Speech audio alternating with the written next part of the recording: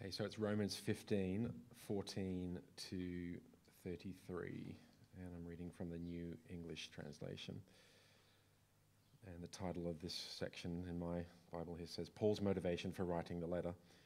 But I myself am fully convinced about you, my brothers and sisters, that you yourselves are full of goodness, filled with all knowledge, and able to instruct one another. But I have written more boldly to you on some points, so as to remind you, because of the grace given to me by God, to be a minister of Christ Jesus to the Gentiles. I serve the gospel of God like a priest, so that the Gentiles may become an acceptable offering, sanctified by the Holy Spirit. So I boast in Christ Jesus about the things that pertain to God. For I will not dare to speak of anything except what Christ has accomplished through me in order to bring about the obedience of the Gentiles by word and deed, in the power of the signs and wonders, in the power of the Spirit of God. So from Jerusalem, even as far as Elystrium, I have fully preached the gospel of Christ. And in this way, I desire to preach where Christ has not been named, so as not to build on another person's foundation. But as it is written, those who were not told about him will see, and those who have not heard will understand. This is the reason I was often hindered from coming to you. But now there is nothing more to keep me in these regions, and I have for many years desired to come to you when I go to Spain. For I hope to visit you when I pass through, and that you will help me on my way, on my journey there, after I have enjoyed your company for a while. But now I go to Jerusalem to minister to the saints. For Macedonia and Achaia are pleased to make some contribution for the poor amongst the saints in Jerusalem, for they were pleased to do this, and indeed they are indebted to the Jerusalem saints. For if the Gentiles have shared in their spiritual things, they are obligated also to minister to them in material things. Therefore, after I have completed this and have safely delivered this bounty to them, I will set out for Spain by way of you, and I know that when I come to you, I will come in the fullness of Christ's blessing. Now I urge you, brothers and sisters, through our Lord Jesus Christ and through the love of the Spirit, to join fervently with me in prayer to God on my behalf. Pray that I may be rescued from those who are disobedient in Judea, and that my ministry in Jerusalem may be acceptable to the saints, so that by God's will I may come to you with joy and be refreshed in your company. Now may the God of peace be with all of you. Amen. Hallelujah. Yes, this is the chapter before the last of our study in the book of Romans. The passage that Andrew read to us is part of a larger discussion, as we've been discussing, especially from chapter 12. Paul is emphasizing, is explaining, is describing to the church in Rome about the practical part of the gospel, what he has been teaching from chapter 1 up to chapter 11. Now we have the practical part of it. And as he comes to an end, he is echoing the main themes, some of them we studied, which he referred to in chapter 1. And if we go back a bit and stretch our memories about a year ago when we started teaching this book, we find, for example, in chapter 1 that he tells them how much he wants to visit them. 15, we find that he's repeating that. We find in chapter 1 that he is thanking God for them. Chapter 15 and in 16, he is commending them. Chapter 1, we find Paul speaking about his apostleship to the Gentiles. We find this also repeated in chapter 15. Back in chapter 1, we find that he is informing the church that he and his colleagues pray for them. Chapter 15, he is asking the church to pray for him. Also, we find a reference of the Holy Spirit in chapter 1, and in chapter 15, we find again two references about the importance of the Holy Spirit and the work of sanctification. Obviously, we had a long chapter in chapter 8 discussing this topic. We find Paul speaking about the power of the gospel in chapter 1, and in chapter 15 and 16, he refers to it again. So we see that whatever Paul said in chapter 1, he's got an introduction, now he's got a conclusion, and everything else in between is sandwiched between these doctrines. There are others, but this is just to give you an idea that why this is referred to as the most systematic theological book that we have in the Bible.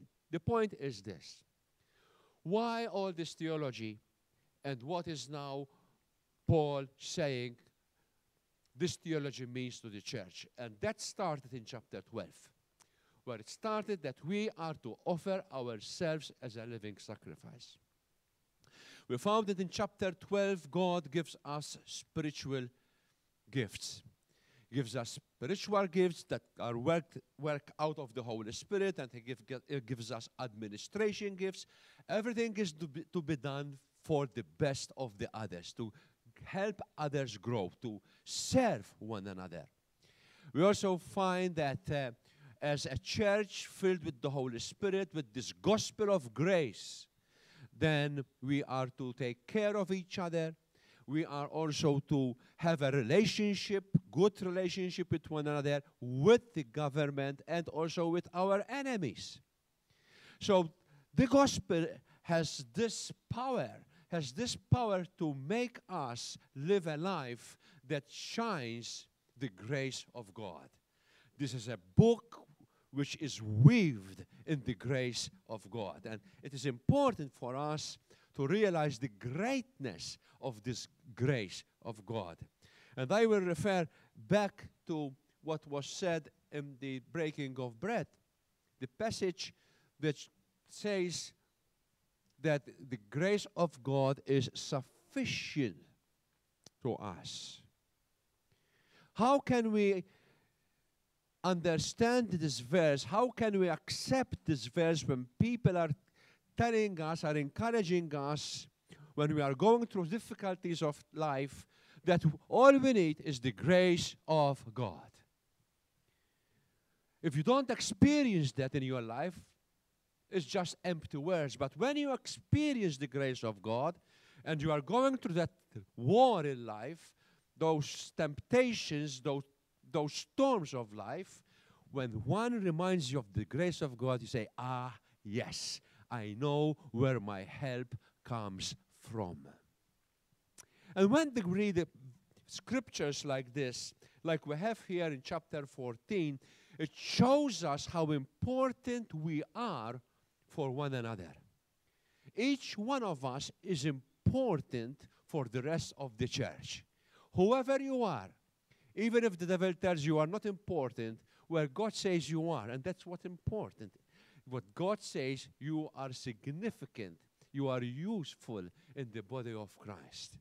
And as we see in this passage, verse 14, Paul is addressing this church, and he is confirming, I myself am satisfied about you.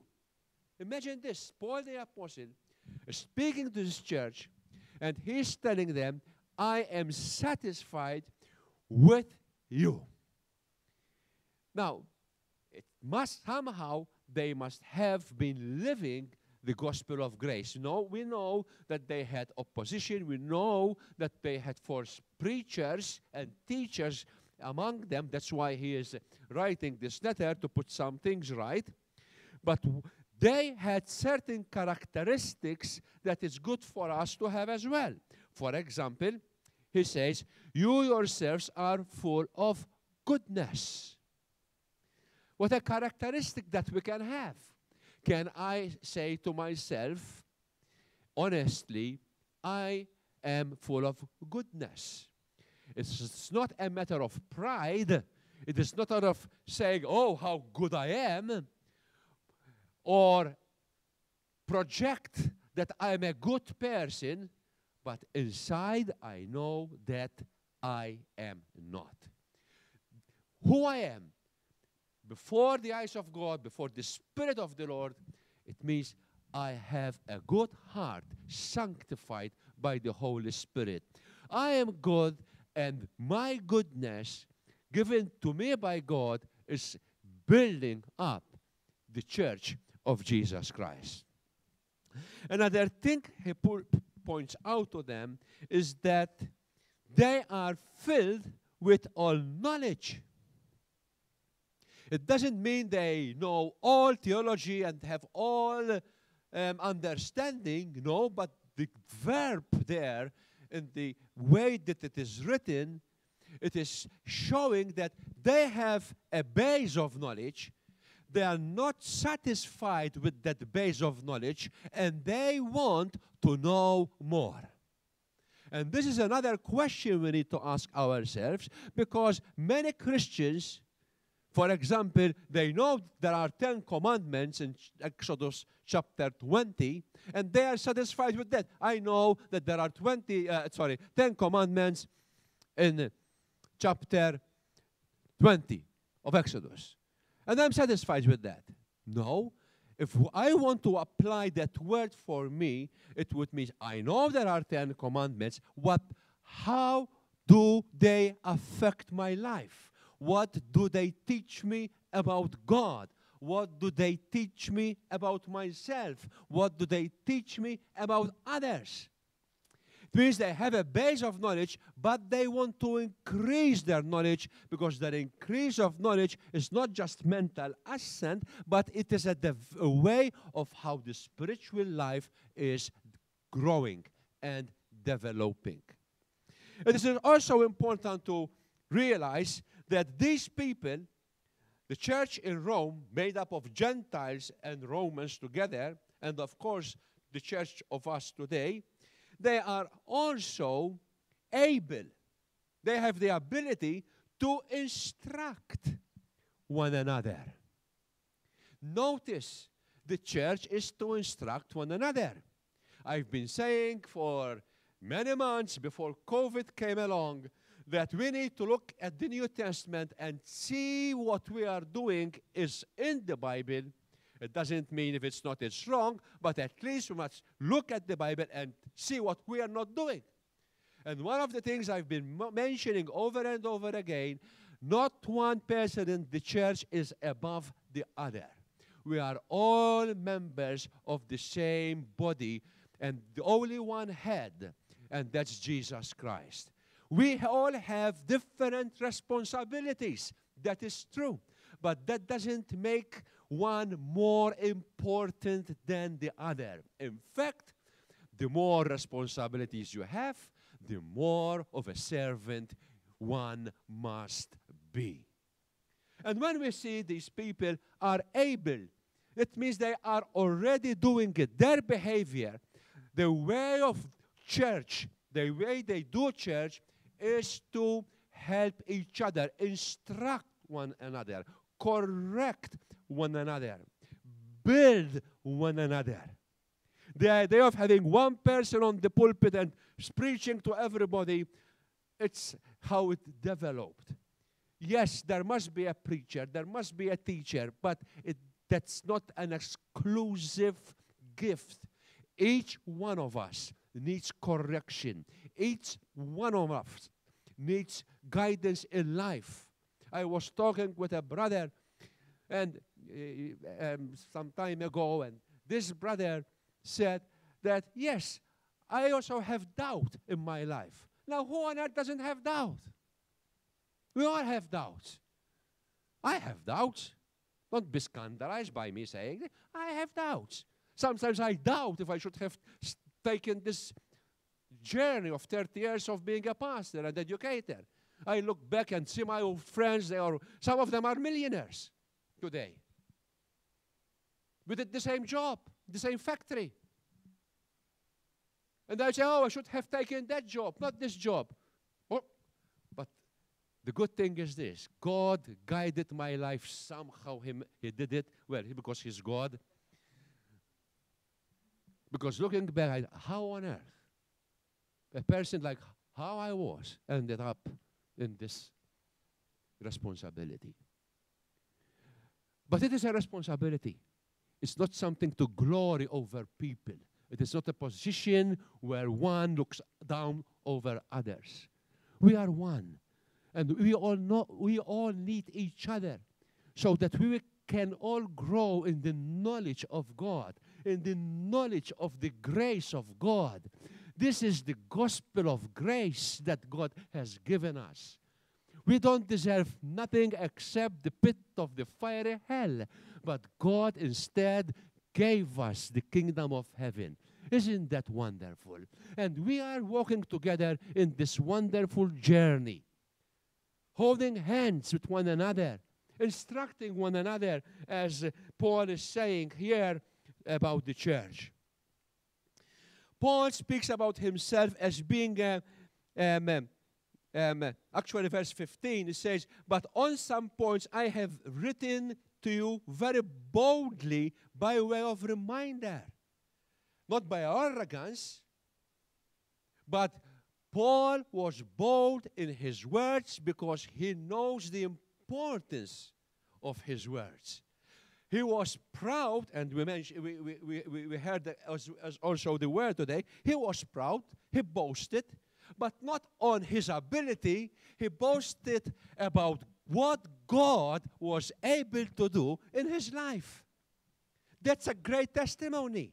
It's not about us. It's not about our personal achievement, but it is about the grace of God, the power of God that has used sinful people like us to move forward the gospel of grace. That's what Paul was proud of. Verse 17, I believe that is. He said, 17, in Christ Jesus, then, I have reason to be proud of my work for God. His intention was whatever was doing, he was doing it for God and not for his position, not for his pride. He was doing it for God. And that humbles us. That keeps us low. It keeps giving us a heart of servanthood. Paul says in verse 16 that he is a minister, a servant of Christ Jesus to the Gentiles. That's how he saw himself. And I've told you last week there are several words translated minister or servant, they are different in their Greek meaning, but it shows us Basically, it shows us that anyone that claims he's a born again and he is saved by this powerful gospel, that doesn't make him anyone, super powered evangelist, but makes him a humble servant for the Lord. And this is what we need to seek for. This is what we need to search our hearts for. We've already been challenged this morning to search our hearts. And this is a challenge that we need to do every single day. Challenge our hearts and say, where is my heart? Is it with God? Is it with me? Is it with my ministry? Which are different. Yes, of course, your calling is important, but it must be bound with God's voice, with God's heart.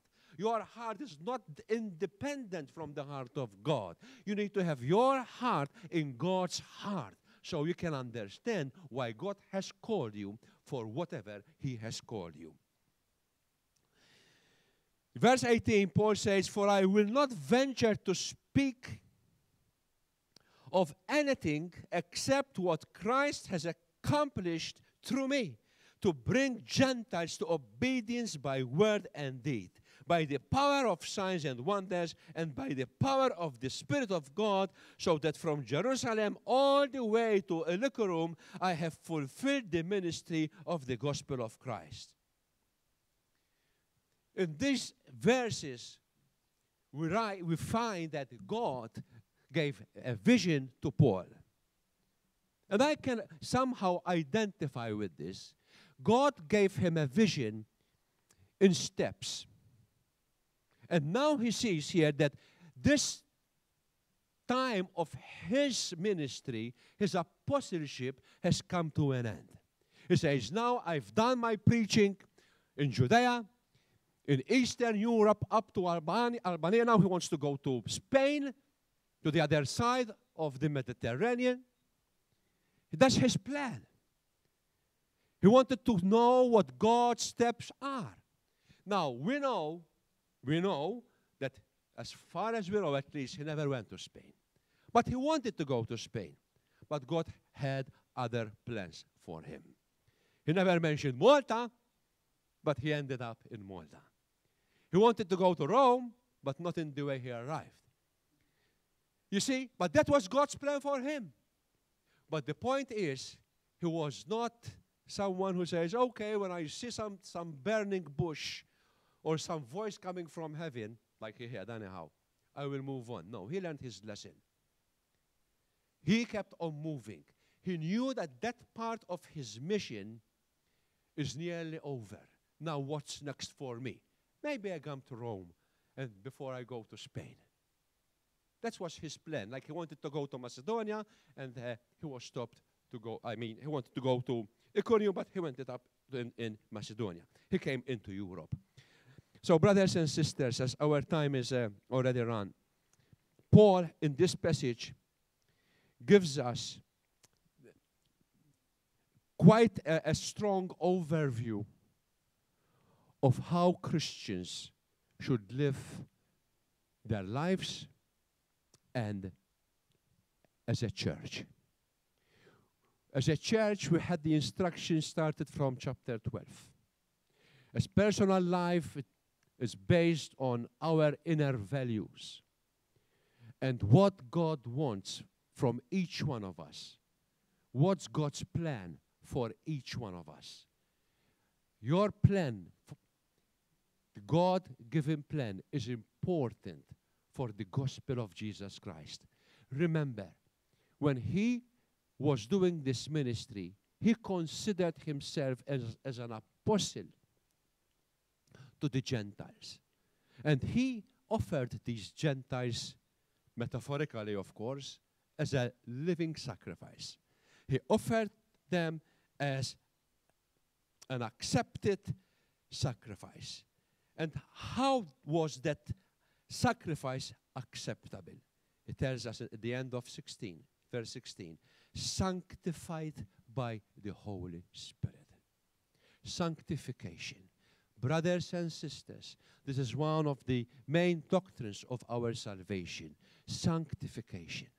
We must allow the Holy Spirit to work in our life. In our theology, we believe there are two stages of sanctification. The first one is the complete one that Jesus has already paid for on the cross. Our faith in him cleanses us from all our sins. But that there is the continuous sanctification. The one that we start to say no to our ungodliness, no to worldly passions, as we learn to live more our life for the glory of God, displaying his holiness. And there is a time for the church to show the holiness of God is today. When we live in an island, we live in a world where sin has become the norm and holiness has been something which people become uncomfortable with and actually mocked. In just few years. In just few years. God knew that this was going to happen. And guess what? That's why we have the Holy Spirit. His power never changes. The power of the Holy Spirit is never weak. What is weak in this combination is us. But the power of the Holy Spirit is still there. So let us, brothers and sisters, get again plugged with the Holy Spirit. If you've never been plugged with the Holy Spirit, it's about time. It's about time to ask God to fill you with his Spirit, to be empowered by his Spirit. That's the point of chapter 1:8 of Acts. Soon we will be celebrating Pentecost. The power of Pentecost never stopped. It always was there. The church lost it because of its sinful and pagan behaviors, but it was always there. And it's still here today. And those people, you and I, who are filled with the Holy Spirit, we have this responsibility to keep preaching to the Gentiles. Those people which later we may associate them with unbelievers. Those who do not believe in the holiness of God. They may believe in a God. They even may mention the God of the Bible. But you would know if they believe in him by the fruit of their life. And I use that singular. Fruit of their life. So, brothers and sisters, let us first be those who are asking these questions to ourselves, examining ourselves to make sure that we are in this wonderful faith, the faith that is empowered by the grace of God. So, as we come to an end to this chapter, and God willing, next week we'll have chapter 16, another beautiful chapter. Something, I used to think it's a boring chapter because all of those names there until I started studying it. So I pray that as we come to this practical part and ending next week, starting to end it next week, and see the importance of ministry to the church.